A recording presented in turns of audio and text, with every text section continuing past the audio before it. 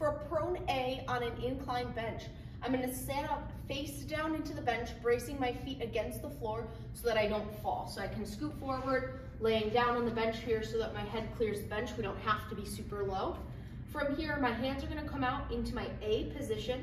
I'm going to almost curl my shoulders forward and then allow myself to pinch and pull back on the bench. So instead of on the floor, we're rounding. You can see my shoulder round forward here, pulled back in my A.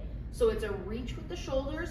We are not doing this, right? My hands should not be above my shoulders.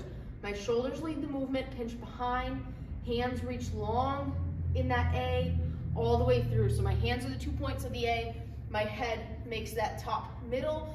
Again, shoulder blade and scap control is key here, allowing those to move the arms instead of just reaching with the hands behind us for prone A on an incline bench.